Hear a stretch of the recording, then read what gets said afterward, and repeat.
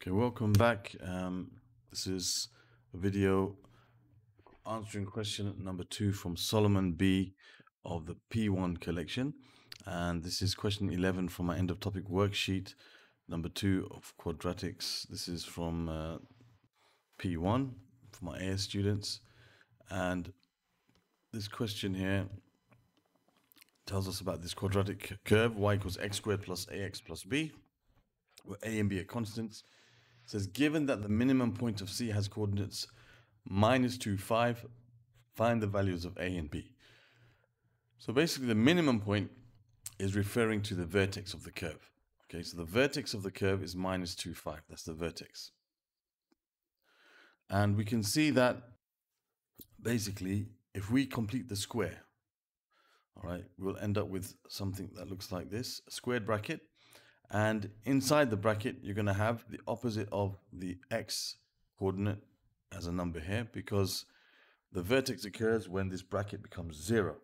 Okay, and what's left on the outside is the y value of the vertex. Okay, so this is the lowest point that this can ever reach is going to be 5. The lowest point you'll ever reach on the y-axis will be 5, and then that's when x is -2. Okay, so -2, 5 will be the lowest point that it reaches. Oops, what am I talking about? It's going to be over there, something like this. -2 and 5. Okay, so that's your -2 and that's your 5.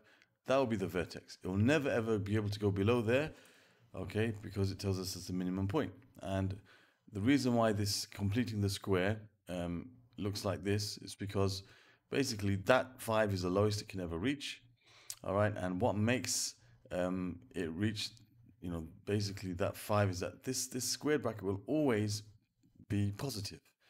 Okay, it'll always be, whatever comes in here is going to become positive. So it doesn't matter what value of x you put in here, whether you put x equals -100 or x equals +100, whatever goes in there is going to get squared. So it's always going to be something added to this 5.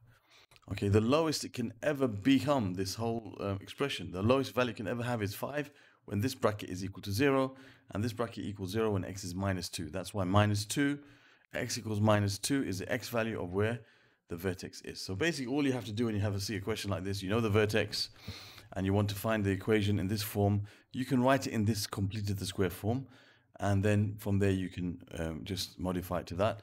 And in this particular question, we don't have to worry about any constant that might be here, because we know that the constant is equal to 1, because it doesn't say ax squared, or it doesn't have a constant in front of the x squared. There's a 1 there, so there must be a 1 here as well, because when you expand the bracket you end up with 1x squared. So we don't have to worry about anything like that, and we can just simply expand this and we'll get our answer. So this is y equals x squared plus 4x plus 4 plus 5.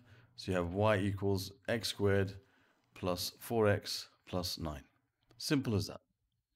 Okay, that's the answer to this question. And it's a lot easier than the type of questions that we had in like the test your understandings at the end of the end of the presentations and stuff that we had in class, where you had to basically also, you weren't sure if there was it was in the form of a equals ax squared plus bx plus c. So we had to also find what the coefficient of x squared was by using another point that they would give us in order to do that. So this is a lot more straightforward than those questions, and hopefully you'll understand how to do this for the student who asked me to do it. And you should look back at the notes of this particular topic and try to do the test your understandings and practice from the book. Just look at the more detailed questions of these types. Okay, so thank you for watching, and I'll see you again soon.